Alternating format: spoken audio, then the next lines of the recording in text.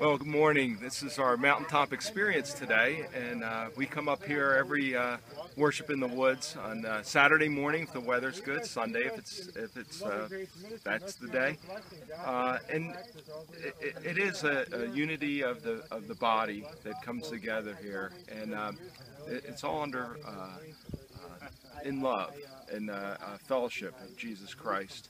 And that's what really comes through with this ministry. The focus, the center of attention is Jesus Christ. He's the one who saved us. It's good to give him credit for that, because it wasn't a person or anything other than God himself that came down.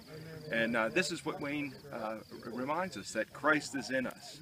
You know, Christ in you, you hope of glory.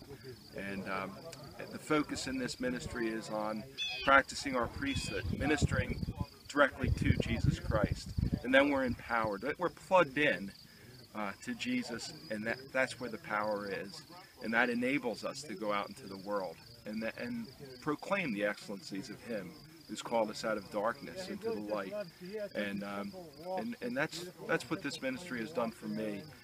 It's brought me into the light. You know, just like the sun is warming our bodies here today, Christ in us, our hope of glory, warms us every day.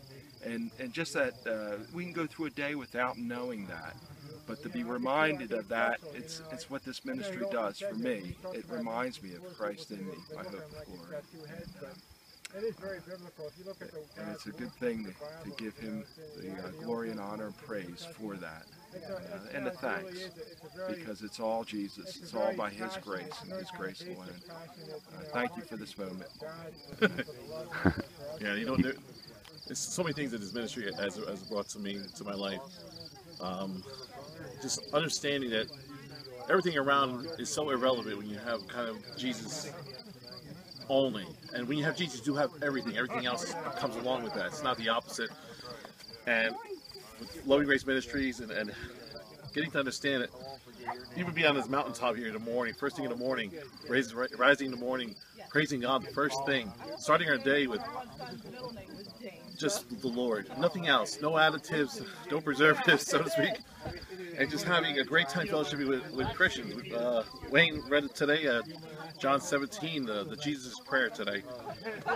Father, make us one as we are one. Today is such an experience of a oneness, nature, no microphones, nothing here, just a matter of Christians becoming one before the Lord, just the way Jesus would be on a mountaintop ministering.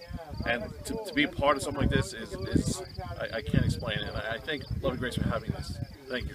Reflecting on what the Lord just gave you. Amen. That's probably why you want to get back up on the mountain, so the Lord can give you something more. Hallelujah. Praise you, Lord. I'd like to share this. I was sharing a bit from John chapter 17. I just want to read Jesus' prayer, and then everyone can glean and receive whatever word speaks to your heart. I mean, the whole word speaks to our heart. Yeah. But it's so important to read the whole of Scripture, to not just do a verse study, you know, like I got a verse and I found other verses that are similar to this verse.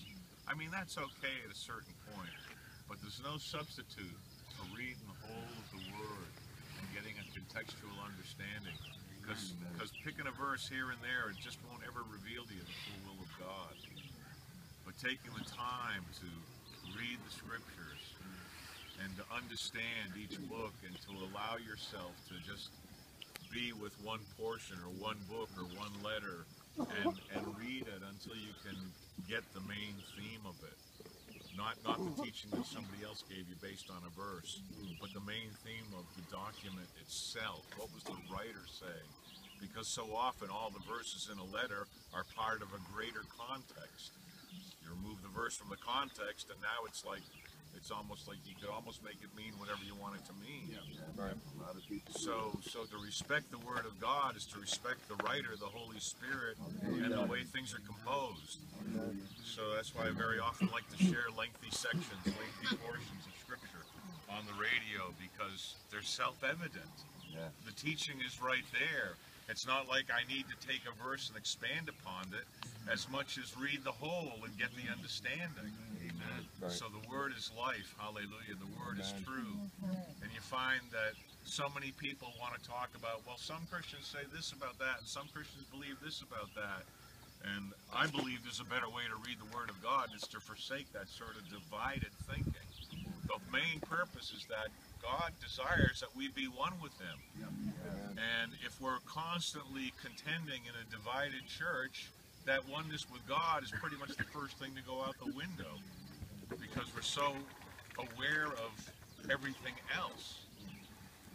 The Scripture tells us that the fivefold ministry should equip the saints for the work of service until, we all grow up in all aspects under Christ, until we're perfected in that. Amen. 1, 2, 3. Hallelujah! Yeah. Thank you, Lord.